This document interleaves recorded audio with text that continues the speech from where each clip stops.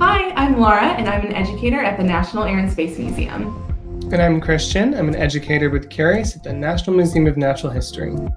Now that you've hopefully had time to watch our workshop video featuring our explainers and Q crew and to do our design challenge on your own, let's go ahead and review. Throughout this challenge, we've been using design as a way to interpret and respond to environments. In this case, taking inspiration from the adaptations of deep sea organisms to explore the surface of Mars. This is an image of the design process that we use at Natural History to develop our activities and lessons, called the Q method.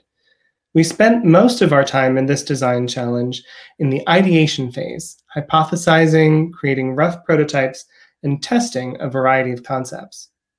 That's so cool. We actually have a similar process for designing and creating programs and activities here at the Air and Space Museum as well. So we'd like to show y'all how we interpreted this challenge. This was my final product. You can see it here. I did a dive into my recycling bin and found this water bottle that I could use for the body. And I wanted to make sure that I had something that was clear so that the astronauts could see out and observe the surface of Mars, but be insulated and protected from the elements like wind and also temperature as well. So that's why I included this shopping bag inside of the water bottle as well to provide some sort of insulation. And then I also used shiny pipe cleaners for wheels and for attachments. I was really inspired by bioluminescence, Christian, when you were talking about that as an adaptation for deep sea creatures. And so I wanted some sort of way for astronauts to be sure to see this mobile unit that they could be living and working in on the surface of Mars. If I could go back, which I will go back and add things to my design as well, I would add in some form for communication. Maybe I just use pipe cleaners or aluminum foil to do that. But because astronauts would be up on Mars for 2 years, I would want to provide some sort of way for them to communicate with ground control, but then also friends and families so they didn't feel isolated from their lives. Christian, what did you design? Well, first of all, I really love what you did with the bioluminescence and the sparkly pipe cleaners. So I did this. I designed a personal research suit, which was inspired by deep sea organisms like crystal jelly and the deep sea cucumber for my invention of the gelatinous mobility matrix to allow for movement and protection from the Mars surface environment.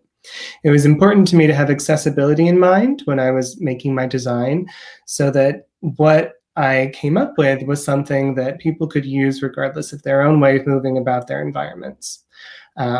Anyone can be suspended in a jelly matrix. I'm going to go back and refine my design, rework those grabbers at the end of my research arms to include a wider variety of attachments for more delicate and precise activities while researching the surface of Mars. So cool. I loved hearing about your inspiration and the influence on the gelatinous mobility matrix. I thought that that was really cool and an interesting way to interpret those adaptations as well. So we also had lots of designs from our Q crew and explainer members. So these pictures are the designs of our explainers, Annie, Isha, and Charlie, as well as our Q crew members, Maggie and Robin.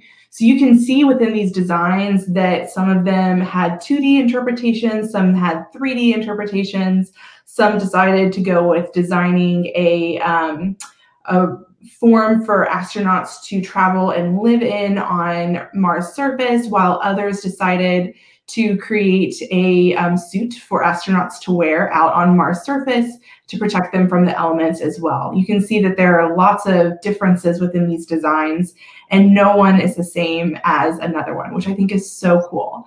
Now, if you'd like to hear more about their process, you can check out our workshop video.